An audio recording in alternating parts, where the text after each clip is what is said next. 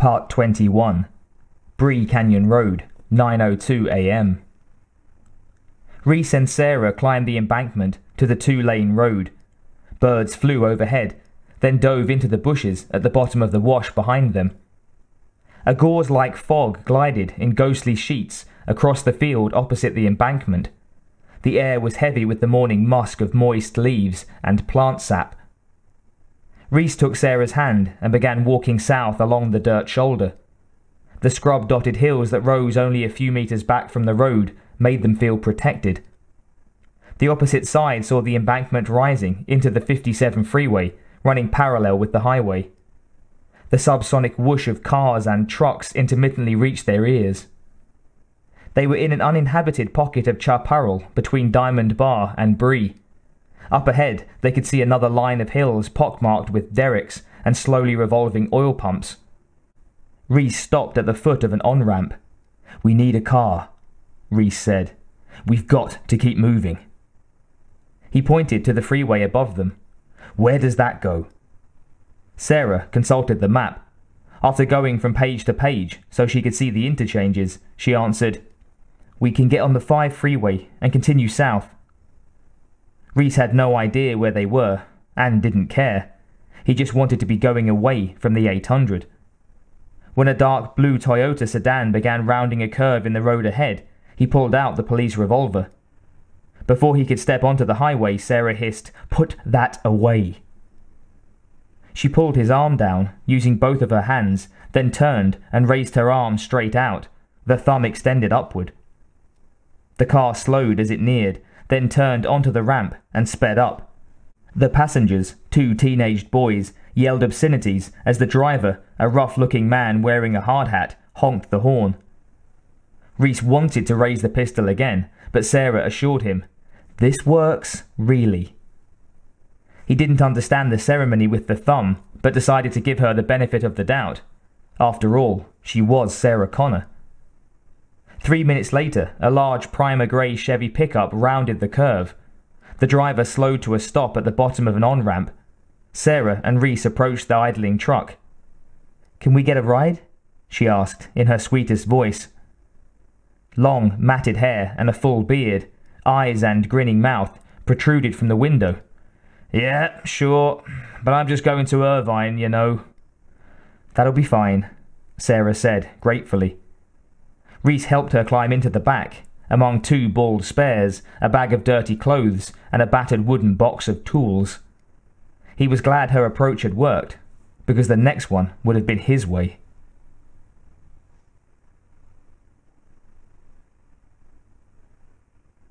Panama Hotel, 9:22 a.m. The Terminator was running a systems stat check on the internal display. The long column of readouts was sensed over the infrared image that came through the micro lenses in its eye sockets. Internal damage was nominal. The chassis seals were intact, the interior hydraulics functioning at capacity. Only the outer skin of organic flesh was subnominal. A patch of scalp had been blown away, revealing chromed metal crusted over with a thin coating of dried blood. Skin dangled from the cheek, and the drive cables underneath, which moved the jaw, glistened in the tepid light. All over the cyborg's body there were bruises and abrasions, some of the latter putrid with gangrene. The circulatory system had been shut down when the tiny pneumatic pump that maintained pressure had been obliterated by a 12-gauge projectile. The Terminator had already sewed up or crazy-glued the most severe of the ragged tears and gaping bullet holes that pockmarked its body, but the flesh was not healing. The room was filled with the cloying odour of decay. Several flies had spiralled up from the open garbage dumpsters in the alley below and had come through the open window. The Terminator was only vaguely aware of the insistent aerial assault. It only brushed a fly away if one crawled or flew onto its eye socket and obscured the machine's vision. The rest feasted freely on the lacerations the Terminator had not bothered to clean or repair. The internal stat check concluded on a readout of the Terminator's power supply. Consumption rate was low, under 0.013, less than 1,000th of the total energy available. Where a man's heart would be, shielded in a case-hardened subassembly inside the hyperalloy torso, was the nuclear energy cell. It supplied power to run most of the sophisticated systems of hydraulic actuators and servo motors ever constructed, enough power to run the lights of a small city for a day. It was designed to last the Terminator considerably longer, especially if intense activity was varied with conservation procedures. When the Terminator dropped offline into economy mode, compact energy sinks collected and stored the excess. If the torso was breached and these vital power supplies disturbed, the Terminator could be stopped. But the torso was triple armoured with the densest alloy ever smelted. The Terminator could keep operating at full power for 24 hours a day for 1,095 days. During that time, it would certainly have opportunities, like now, for economy mode, where power was cut to 40% of nominal function. The optical system switched to infrared only. The pumps slowed. Power was shunted into sinks and stored. With conditions like those so far encountered on this mission, the Terminator could operate indefinitely, plough through all opposition, and complete the target elimination, then stagger, programless, through the nuclear devastation caused by Skynet and walk up to its machine masters to be programmed anew. The Terminator would be around for a long, long time. The flies, already bloating on the cyborg's decaying flesh, would have been happy to hear that.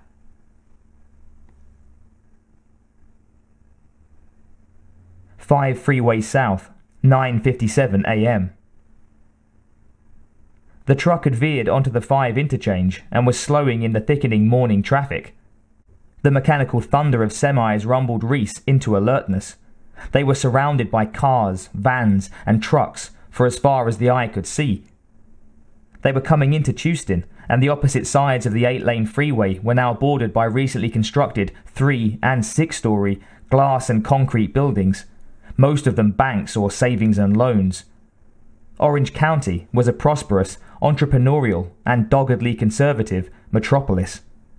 Although cities had flavorful names like Villa Park, Orange, Placentia, and Yorba Linda, they were basically alike. Reese could make nothing of any of this. There was just too much. Traffic began to lighten, and the truck sped out of Houston.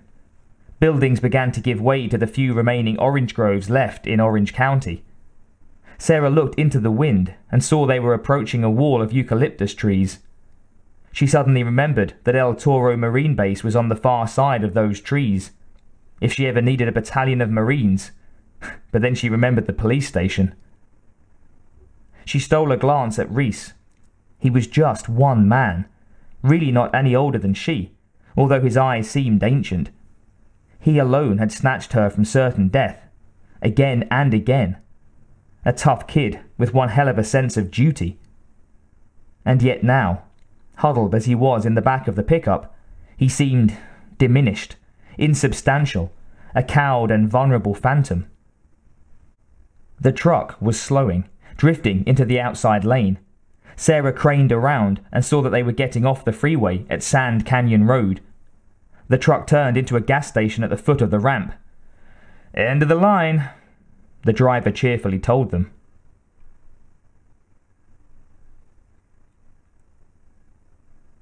Panama Hotel, 10:05 a.m. Rodney pushed the squeaky cart out of the bathroom at the end of the hall and grunted when his voluminous stomach folded like an unwilling accordion as he bent low to retrieve the "out of order" sign that had fallen off the door. He tossed it onto the cart, where it slid between bottles of disinfectant and cleanser. Rodney relit a half-smoked cigar, then puffed on it savagely, blowing smoke around his bald head to drown the acrid odour of the cleaning fluids. Rodney knocked perfunctorily and opened the door on 102. Jasmine smiled when he came in, looking up from the red lacquered nails that hadn't dried yet. Jasmine's real name was Bob Hurtle, but Rodney could never get over the shape of his legs as he strolled the sidewalks in front of the Panama. The high heels really sculpted his calves. Rodney didn't care how they paid the rent, as long as they paid. Jasmine, wearing a long slip, sat amid his life's possessions in the 8x11 room and crooned to Rodney, taunting him as always. Rodney was inured. He swept up quietly, then left. When he got to 103, he was met by bad news. The odour was faint, but unmistakable, and all he could think was, "Oh shit, not another dead wino.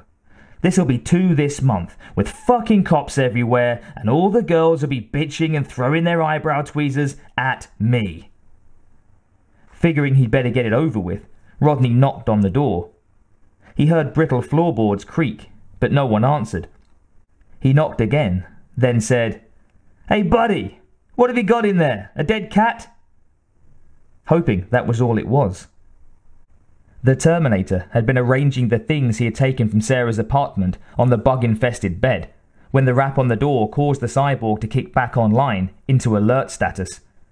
Within 1.7 seconds, the .357 Magnum Auto was in its hand, cocked and aimed at the person on the other side of the door. A faint infrared heat trace outlined the figure of a man standing there.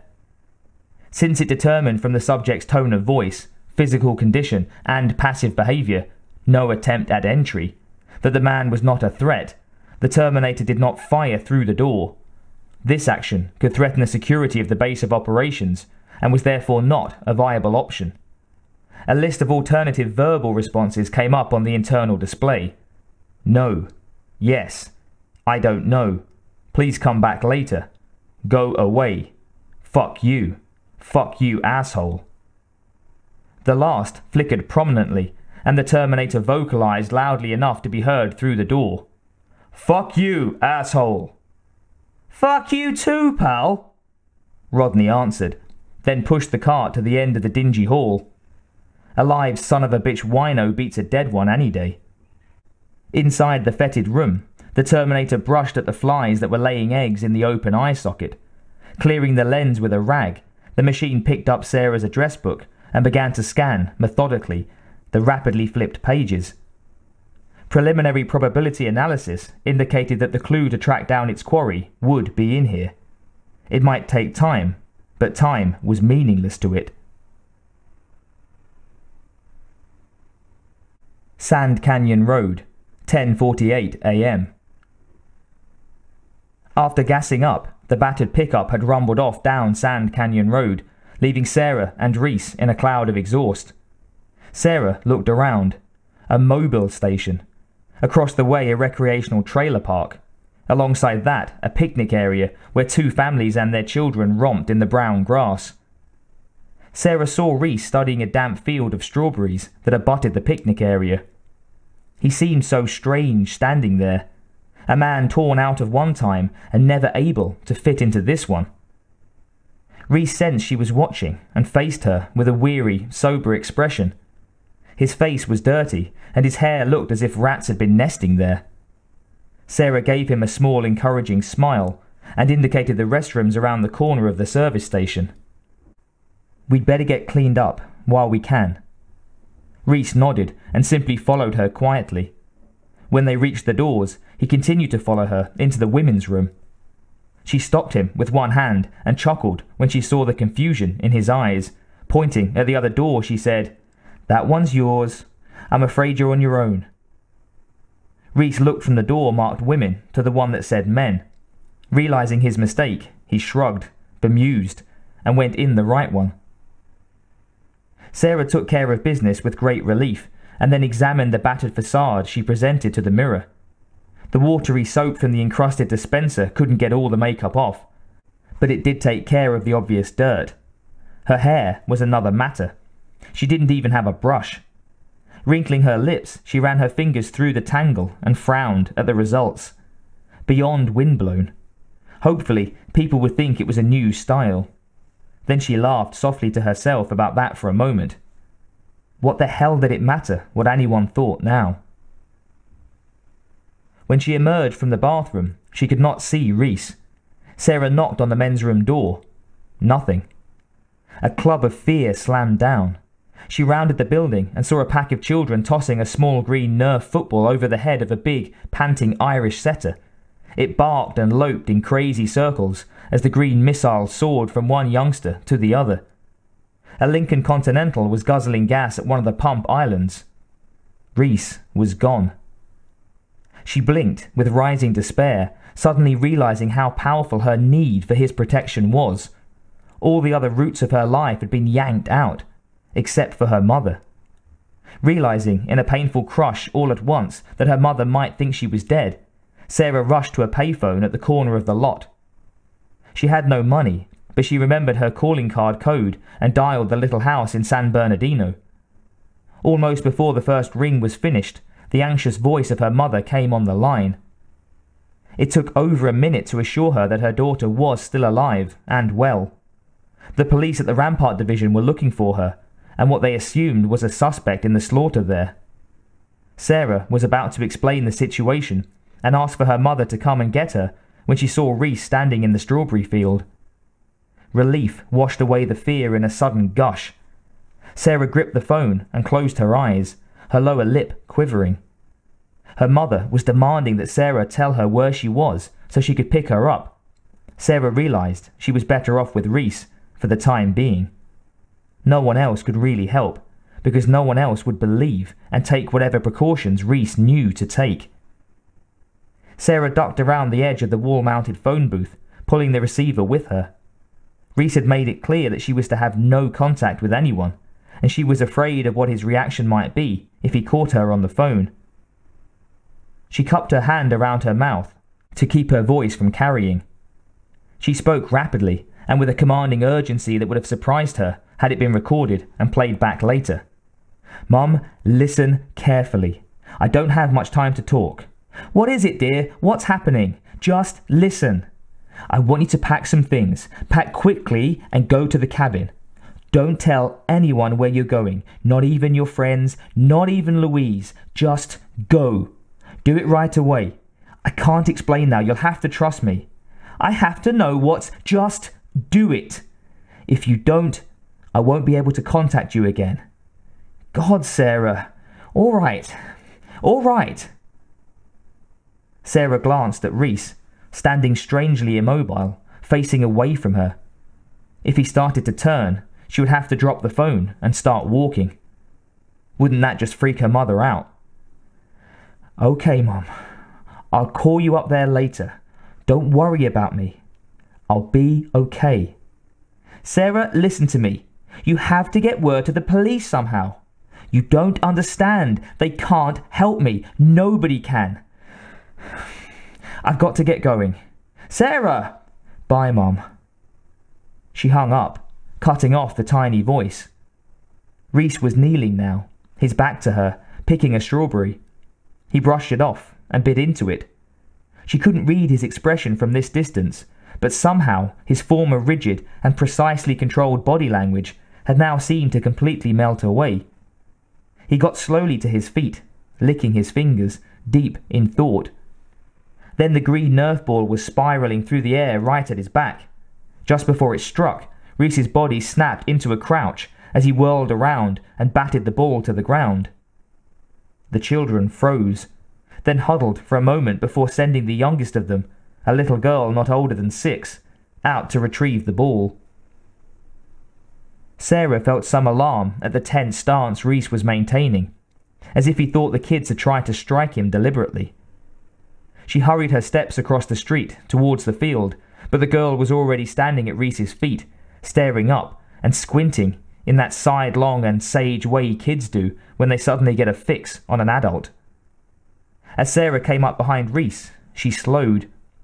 The little girl was saying, "We didn't mean to scare you. Can we have our ball back now?" Reese slowly unwound, like a metal band, and dropped his eyes to the ball. He swallowed the tension in his throat and bent to pick it up. With the same gentleness he had shown Sarah earlier that morning, the soldier offered the Nerf ball. The girl hesitated, looking into those wild eyes from another time, perhaps sensing the horror and despair there. But then she sensed something else, something stronger and much more benevolent. She began to smile as she grabbed the ball out of Reese's hands. Immediately, she wheeled around and held up the object of her mission and screamed triumphantly, I got it! I got it! Just then, the setter completed its high arc, initially aimed at the ball in the child's hand, a bit lower than desired, smacking the girl against Reese's legs. The dog scrambled after the fallen prize. A moment later, it lumbered into the knot of youngsters and dropped the now slobbery ball in their midst. Reese helped the stunned girl back onto her feet. He was wearing something a little like a smile, but it was too new an expression for him to get quite right. The girl primly pulled down her dress and sniffed with solemn distaste. "You smell icky," she announced, then pranced off to rejoin her friends. "Kyle, are you okay?" Furrows, like the one on the ground, began to form on his forehead. He wanted to speak, but some powerful inner force resisted it. Finally, his mouth began to move, forming words that were all but inaudible. "I wasn't meant to see this," he said simply. When he reopened his eyes, Sarah was amazed at the lost expression there, almost as if he were about to cry.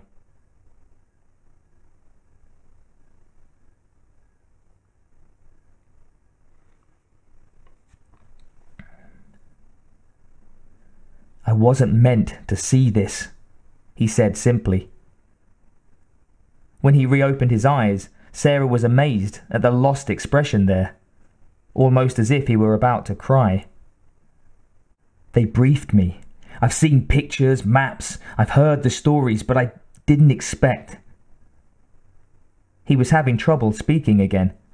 Sarah moved closer. "I'm all wrong here. I can't stop wanting to be part of this." He had no vocabulary to encompass her world. Sarah made an attempt to touch his shoulder. He was locked on her face, oblivious to the touch. She tried to soothe him with words of her own. "Kyle, you are a part of this. This is your world now." He shook his head with such violence that Sarah recoiled. "No, no, no," he was muttering. "Don't you see, Sarah? I can't stop for anything. I can't be anything but a soldier with a—" And here he stumbled again, but more from emotion than a lack of words. "Kyle, duty," he interrupted. Reese realized he wasn't making much sense. He grabbed her shoulders and tried to shake the reality of the situation into her. "Sarah, don't you realize? All of this is gone. Where I come from, this is a wasteland, littered with the bones of people like that." He pointed towards the families at the picnic tables. Sarah looked around, trying to see it as he did. The children, the dog, the fields, they were all so familiar. She was no more aware of them than a fish is of water. But to him, it must be like some idyllic dream, the paradise lost, of which only bitter half-memories survived into his time. Now that she had glimpsed his world, she could begin to fathom the pain and disorientation he must be feeling just walking down the street. And then he stopped, because he realized that the children were staring at him with a mixture of curiosity and fear. The parents were craning back towards him and Sarah. He was making them conspicuous, failing his primary duty, failing John, failing himself, threatening Sarah's precious life with his lack of emotional control. He clamped down, slamming all the doors shut on his feelings, and grabbed her arm. "We gotta move," he said, and pulled her towards the freeway on-ramp.